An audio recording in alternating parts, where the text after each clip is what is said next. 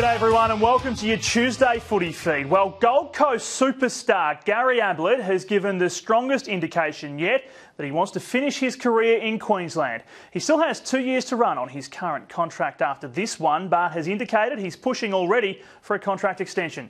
Speaking ahead of his 250th game this weekend, Ablett revealed his desire to stay at the expansion club.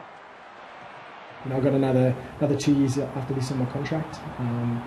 And hopefully the club will extend it from there. I've approached him about negotiating a couple of times, but said, hang on, we'll wait to see how you go next year. Ablett has played 57 games since joining the Suns in 2011.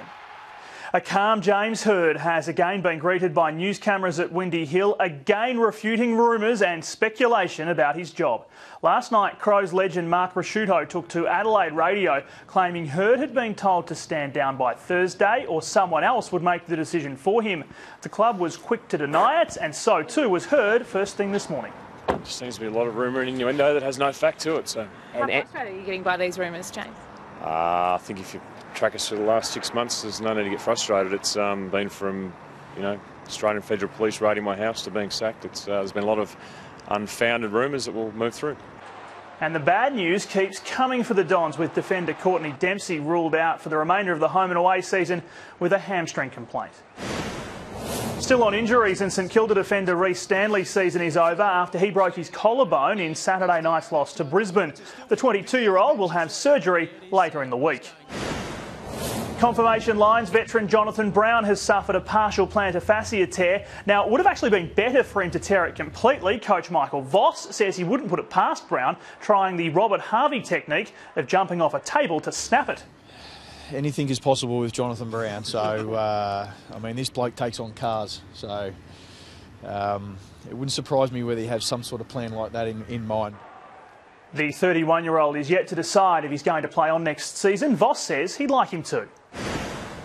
Geelong midfielder Paul Chapman will play in the VFL again this weekend, but the coach says the veteran will be considered for the club's round 21 clash against West Coast.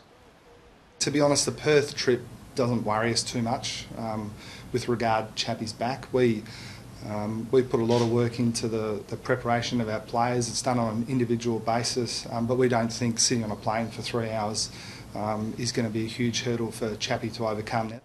Alan Christensen is in the mix to return against Port Adelaide on Saturday. And GWS youngster Zach Williams is the round 19 NAB Rising Star nominee. The 18-year-old, who was elevated off the rookie list, gathered 21 touches in the Giants' drought-breaking win over the D's. Big shock. Leon Cameron actually got me up, stood me up in front of the group and told me about I got the NAB Rising Star nomination this weekend. Looks like a pretty nice day in Western Sydney. Williams is the third Giant to get a nomination this season. And that is your footy feed for this Tuesday. Keep up to date with all of the very latest AFL news throughout the night, online, on the app, on Twitter and on Facebook. I'm Matt Thompson from all the team here at afl.com.au. Catch you soon.